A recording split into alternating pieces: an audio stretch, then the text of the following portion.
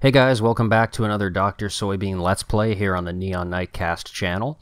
And today I'm going to be playing Super Widget for the Super Nintendo. This is kind of a, I guess, action platformer game, you'd say. Not very well remembered, though. I don't often hear this game talked about very much or see it played very much, so I figured I'd give it a go.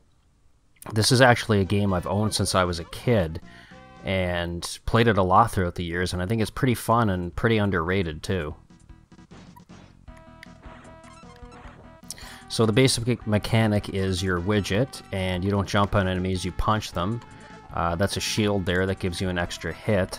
But the main mechanic is there are all these icons that transform you into different forms and give you different powers, which makes the game a lot more interesting.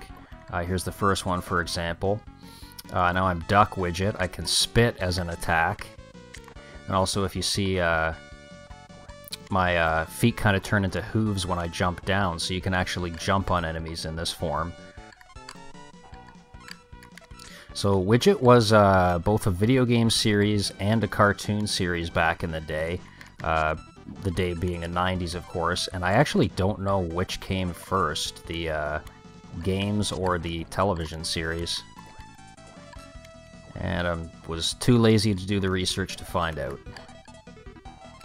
So I got a second L icon, and that turns you into the upgraded form of that particular transformation, so you kind of have a better shot, and you can still jump on people. And now there's a third L, but since I've already gone as far as I can go, it's just going to give me a shield. So the basic premise of this is you're a world watcher, essentially protecting different planets from alien threats. And that's what the majority of this game is going through different worlds and fighting enemies. Pretty basic stuff. Okay, let's get our shield back.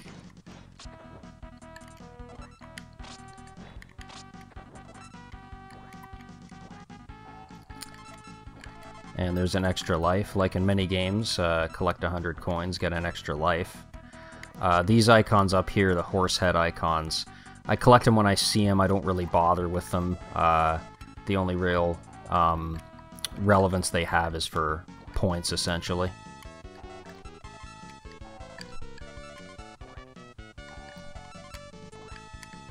Okay, this is a little bonus area, so let's go there.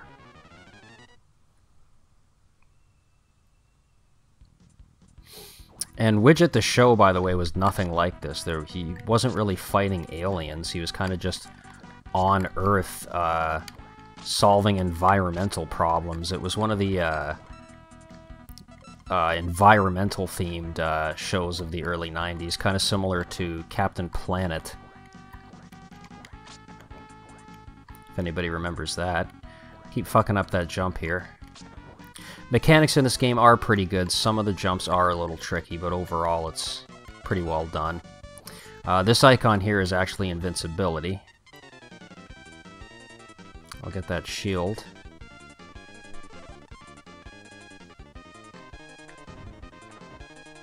Alright, and that's pretty much it for this area.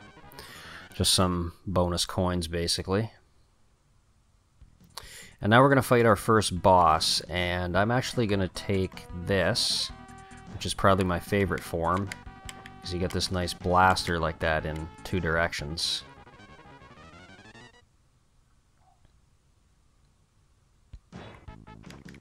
So the first boss is Ratchet, who is one of Widget's main enemies, I guess you'd say. And he is not very difficult at all. In fact, he's already been defeated.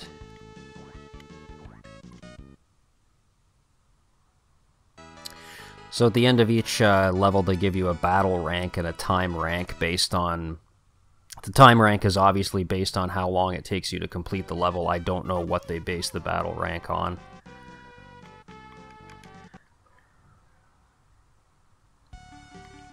Alright, I'll stay with this power for now.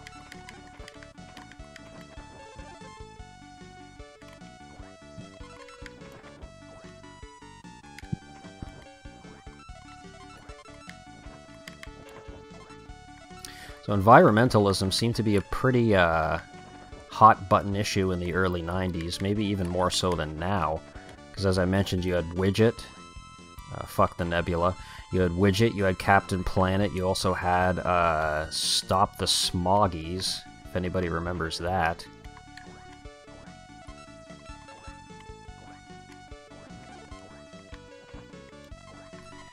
Okay, now you can see the tidal wave coming. We're about to go to an underwater level.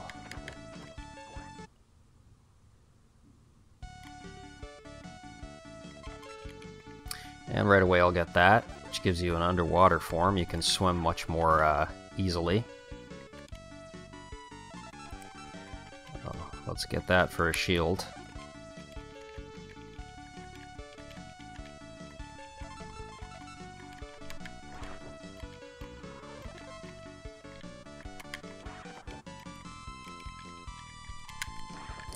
I'm not going to bother with that Nebula, not worth the risk.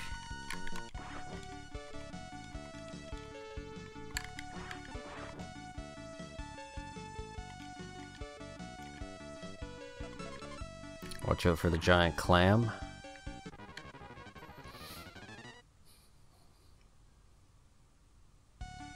Okay, and time for the second boss, and... Let's get that for the shield, but I'm actually going to use this to fight him. This is another very easy boss, by the way. The game does get difficult, but not till much later on. This is actually a relatively long game.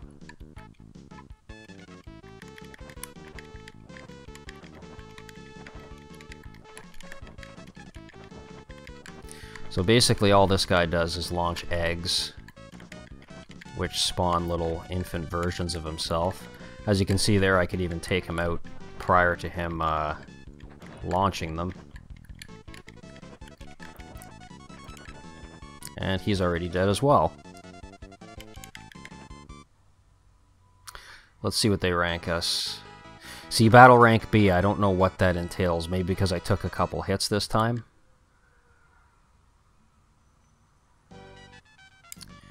Okay, now we get a little bonus world. No enemies here, this is simply just to collect coins.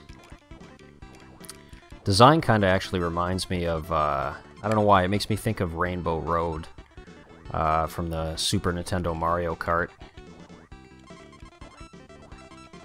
So let's rack up some coins and get some extra lives. I want to fall down there. There we go.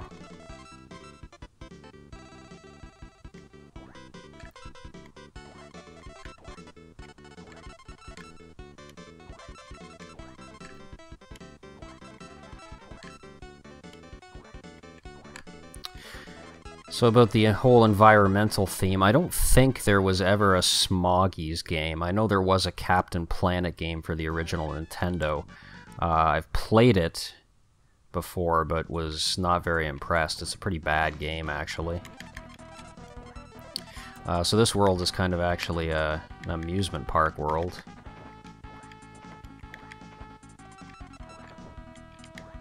Billionaire Ted Turner, I think, had a hand in creating Captain Planet. That guy had his finger in all kinds of pies back in the 90s. Ted Turner, of course, the man responsible for WCW, the first wrestling promotion, and still the only wrestling promotion to ever really challenge the WWE/WWF. Don't know if any of you guys are wrestling fans, but I've kind of been in and out of it throughout the years. I've always liked WWE more than any of its competition, but haven't been watching it recently really since Daniel Bryan retired. Daniel Bryan kind of got me back into it for a while, and then he had to retire due to injuries, and there was not really anybody in there now that excites me as much as Daniel Bryan did. Now this part's kind of annoying. I'm trying to get some coins, but just getting bounced all over the place, so I think I might say fuck the coins and let's just continue on. Since we already have 8 lives, we're doing pretty well.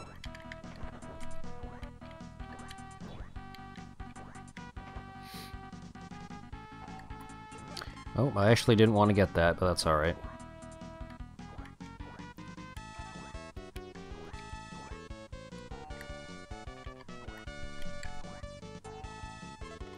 Boing, boing, boing, boing, boing. Alright. There's another little bonus area up here that I'm going to try to get to.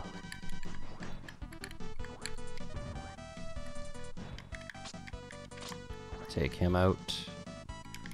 Yeah.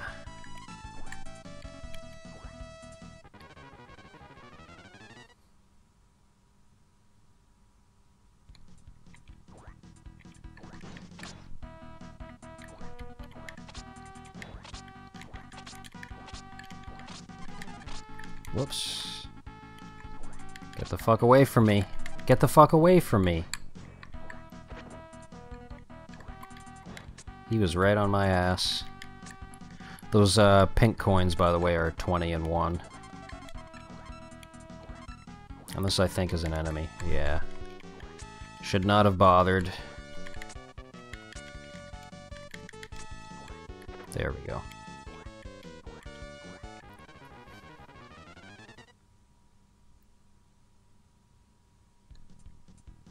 Alright, let's get our superpower back. By the way, this is the first form of the S power, which I don't think you guys saw yet. Kind of, I guess, a Tarzan type thing.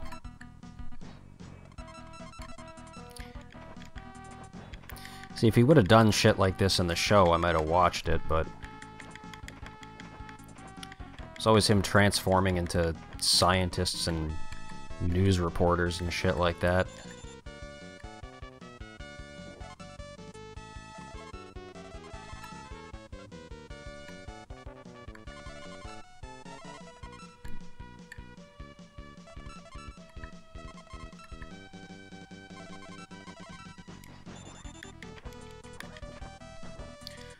Okay, this guy can be a little dangerous. He takes several hits and he breathes fire.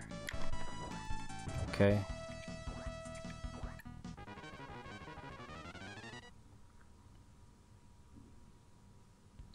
Alright, boss time. Let's get our superpower. Now this guy's weird, because he just sits here tossing coins at you. And you can actually stand here and mine coins from him for quite some time. It's not until you actually attack him that he reveals his true colors and starts attacking you, so... But fuck it, I don't need coins that badly.